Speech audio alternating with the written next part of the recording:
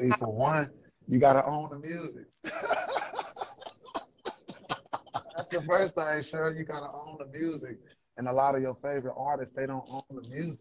They might be on stage and they might be holding the sponsorship item, but they don't own the music. So that money goes to the boss, the Wow. CEO. And the CEO never wants to talk about it or get on stuff like this and tell you about it. So I'm an Right. artist slash CEO. I came into the game this way, so it's only right that I educate my artists slash CEOs to understand this type of side of money that you can be making from doing this type of stuff. Like they don't own the record, we own it. We still getting publishing and royalties, yet they are sync licensing it and using it on a big scale, like NFL, and merging it with players like Sauce Gardner, #1 draft pick for the New York Jets. Like it's just showing us that we all got the sauce. We just have to merge it with the right sauce. Right. You feel me? Yeah. What was your mentality as Mike Jones when you created it in 2016?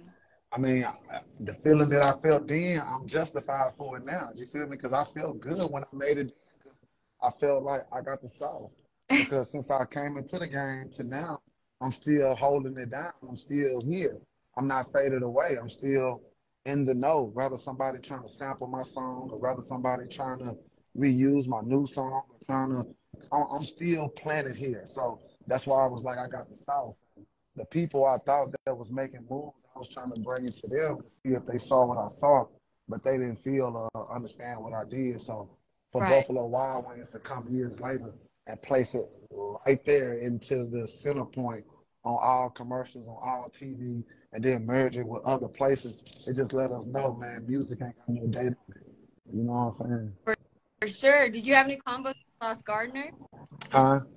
Do you have any conversations with Sauce Gardner? Oh yeah, Sauce homie, man. You know, he on the game, he playing on sports and everything. So he locked in. We fans. It's all love for sure. And like TV shows or commercials, like how does someone go about doing that? I mean, honestly, it's about leverage. It's just like with you, like you always been in big places, but you never sold out yourself. So Right. you was dealing with people. I ain't gonna say no names.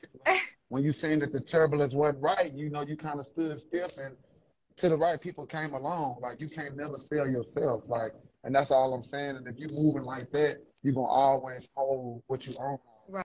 And you finna meet a place that's gonna respect what you got. The difference is one of them just put it out. One of them just held it off. Okay, we still ain't got back to them in months, but we ain't gonna put the stuff out. We ain't gonna disrespect them. You know, we're gonna get our stuff together. So we do that. Then, everything clear, money passed, everything good.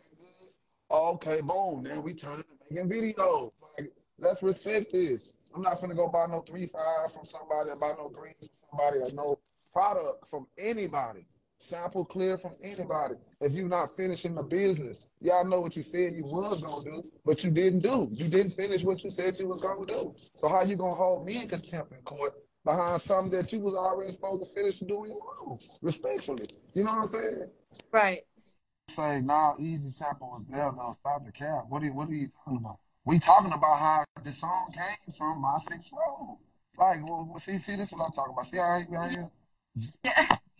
Nah, Easy Sample was there though. Stop the cap. No, bro. When we used the record, Cruising Down the Street in My Six Four, we had to get the clearance from the family who owned My Six Four, the record who was here before us. What is this dude talking about?